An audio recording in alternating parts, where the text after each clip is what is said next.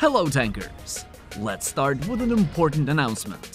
The Tanki and the Snow Trap minigame is coming to an end.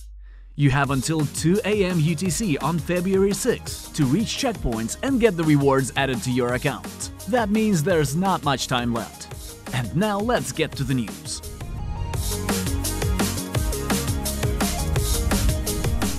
The long-awaited huge update is already in the game. The main part of it is updated icons for hull and turret augments, skins and shot effects. We're sure you will get used to the new design.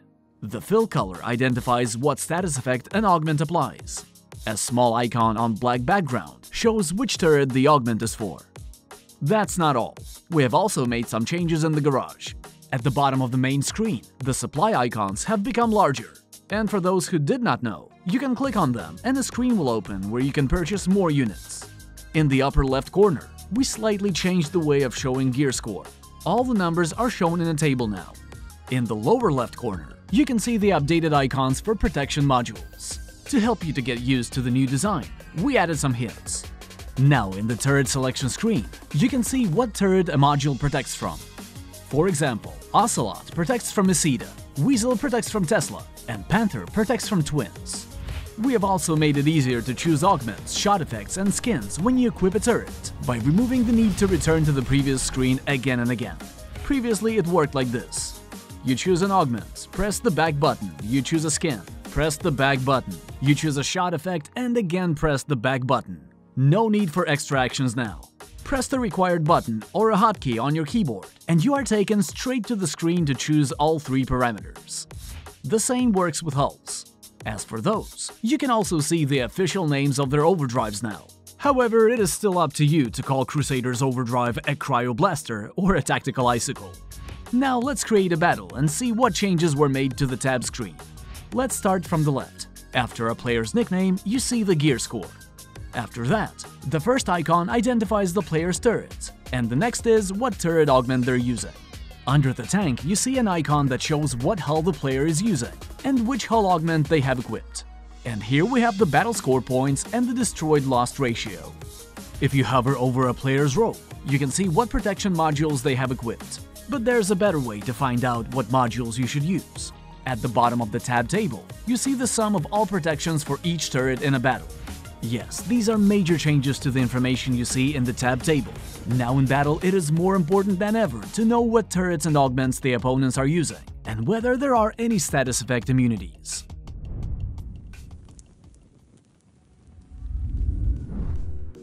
Let's start this February with a fun Ultra weekend. Themed in-game decorations are ready.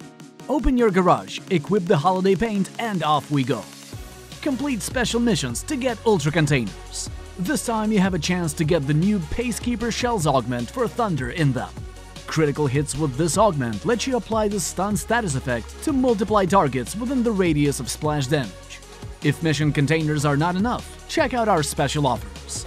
This time there are a couple of them available at a good price. Ammunition dump and 250 Ultra containers.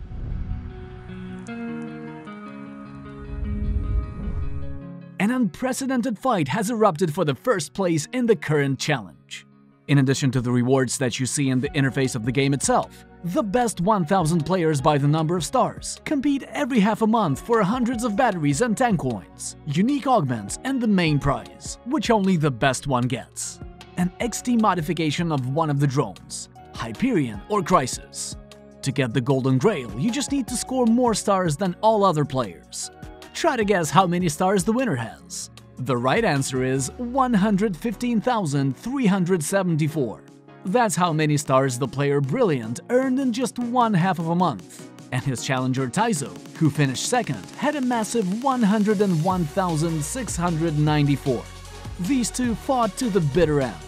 Congratulations to Brilliant for joining the secret club of Crisis XT drone owners.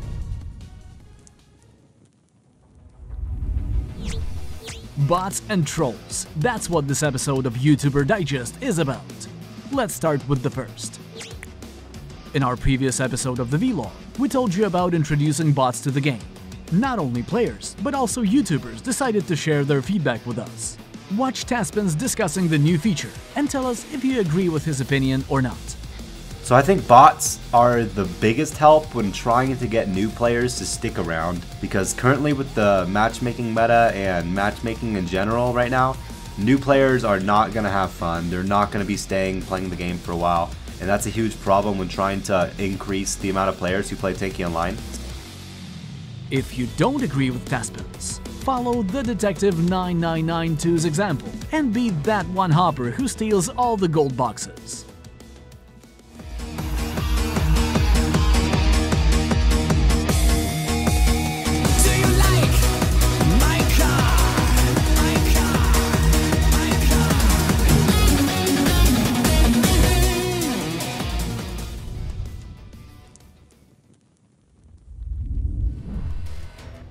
Last time you had to guess which Scorpion would destroy a Juggernaut faster. The correct answer is C. Congratulations to the winners. And here's the next question.